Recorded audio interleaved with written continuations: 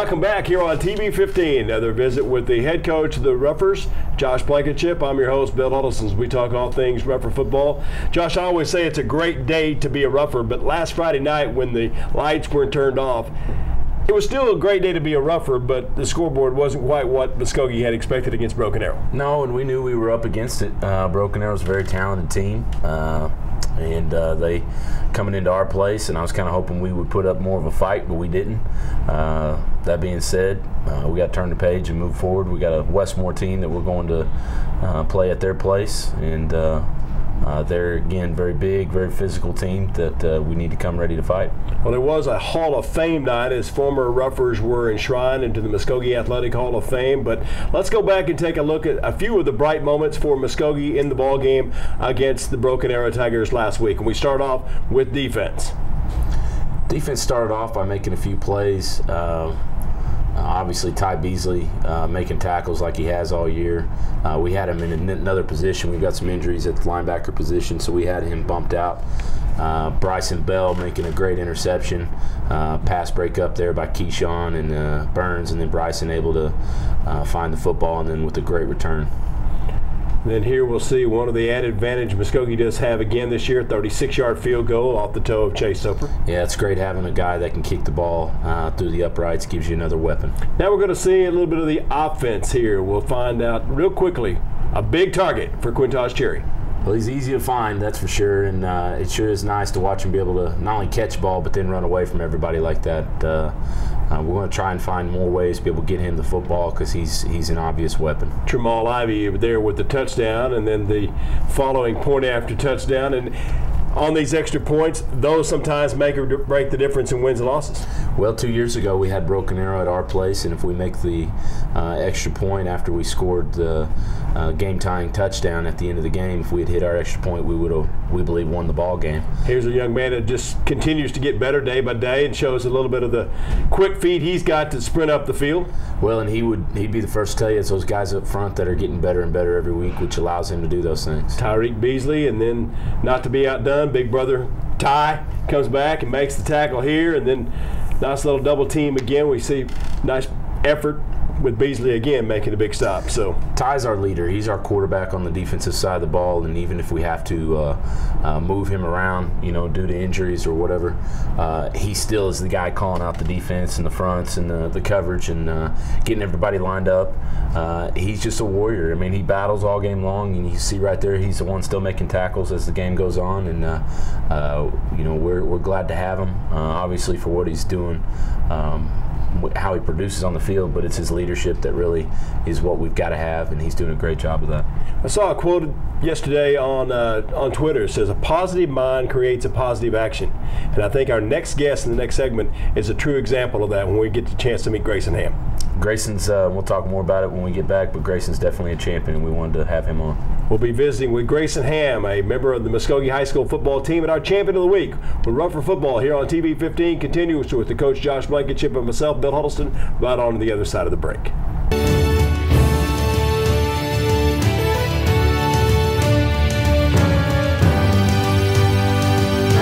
Welcome back on this segment of Rougher Football here on TV 15. Bill Huddleston along with the coach of the Roughers, Josh Blankenship. And JB, we always get a lot of enjoyment out of recognizing members of the football team, and I know you're equally as proud of this man that sits between us.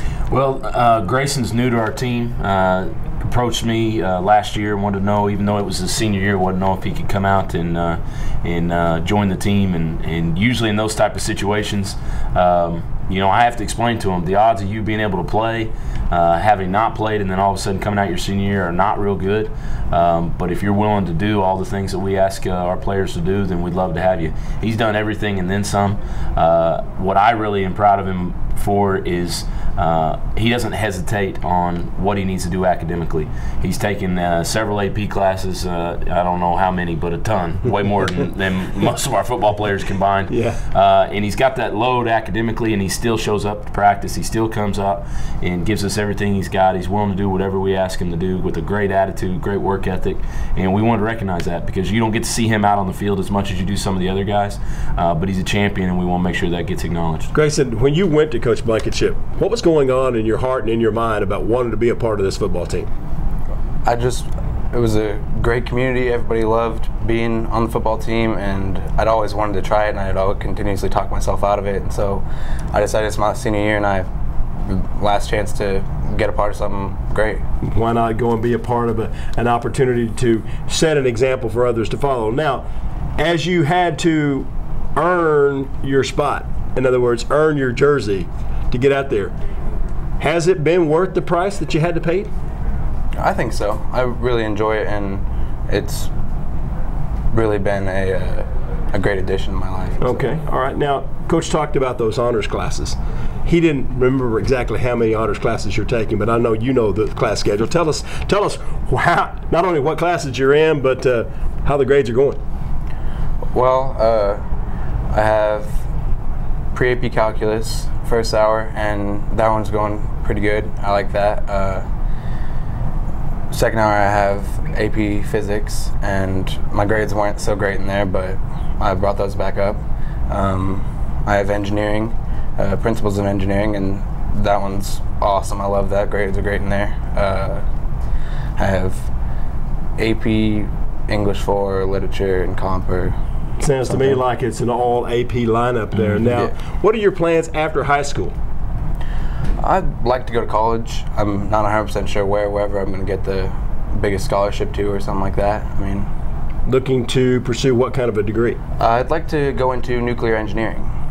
Get a master's in nuclear engineering. See? Yeah. So you understand why it's an easy choice for Coach Blankenship to recognize Grayson, because he does have those high aspirations. And can you calculate some sort of formula of success with these honors classes that you're going through to help your teammates find a way to get the victory?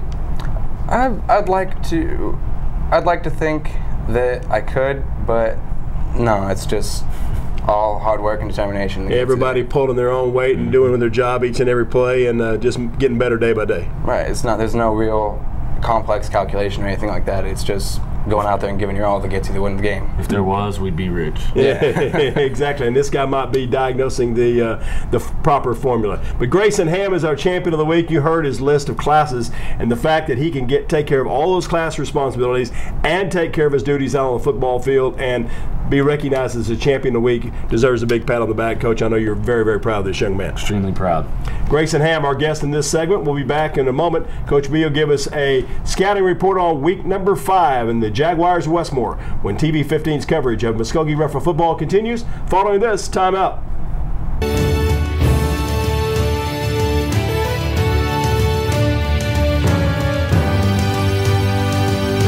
Welcome back here again on TV 15. Coach Josh Blankenship, Roughers now 0-1 in district play, travel on the road against another very good football team, Westmore. I mean, I look at the schedule that all the teams within District 6A2 have played, and I find it hard to accept that there's any team other than Muskogee that has played the quality of opponents that you played, the first 4 weeks, and now heading into number 5 with Westmore on the horizon. We really don't have an off week all year long. Even Edison, who we beat last year's, they're having a heck of a year, really turning their program around.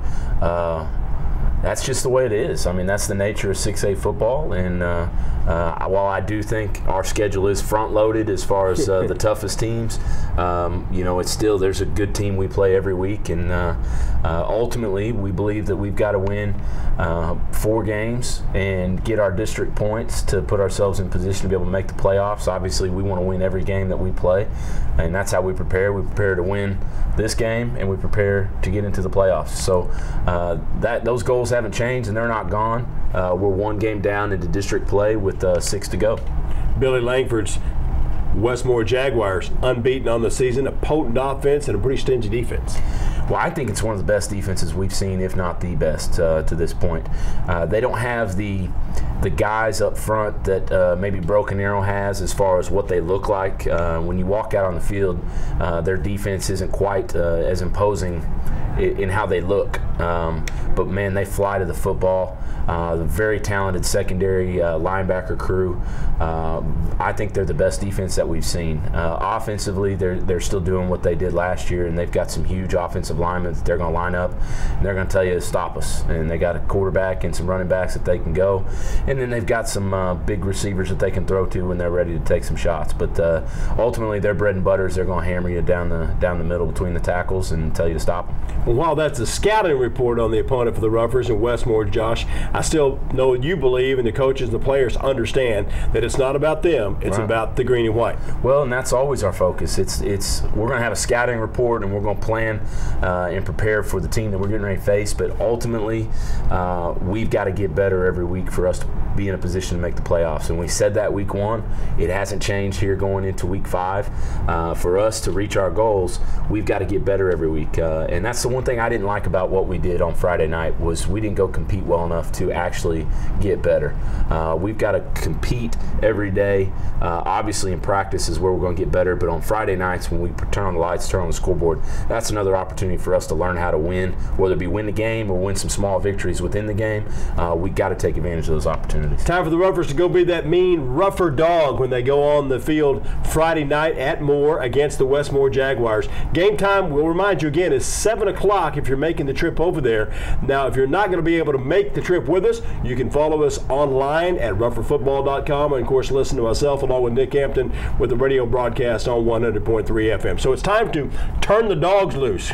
You know, let the dogs out, I guess would be the situation. You're baiting me, but you want me to ask you who let them out? Yeah, well, let's let them out. Let's get it done Friday night against the Westmore Jaguars, and we'll hope to talk about a Rougher win next week here on TV 15. For the coach of the Roughers, Josh Blankenship, and our captain of the week, our champion of the week, Grayson Ham, I'm Bill Huddleston saying so long. We'll see you next time here on TV 15.